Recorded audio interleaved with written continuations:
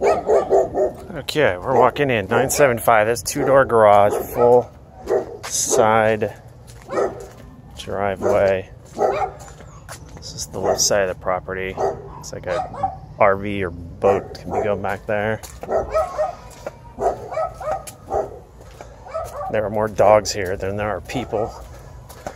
This is the roof. If you can see, that's just tarped over. Needs to be replaced. Gutters need to be replaced. So walk over here, then you have front door, garage, and this garage is huge. So there's that extra space there, all the way over. Old water heater that needs to be replaced. This is the front door. Needs new windows. Front door to the right is the kitchen. Those cabinets look okay in the pictures, but they need to go.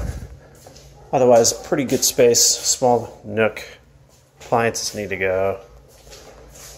Pretty good space into the dining living room that wraps around to the entrance. And then the backyard. Pretty good size all the way across. Nothing much to landscape, just beautify, but the look back there, and then there's RV setups, and I don't know what the hell that is.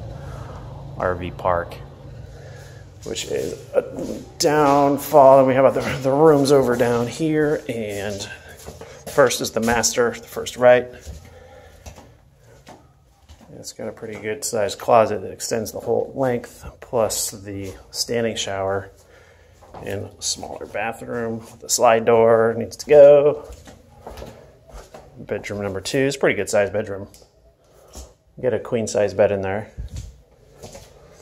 Same here too, get a queen size bed in there. And then the shared bathroom here. Full tub shower.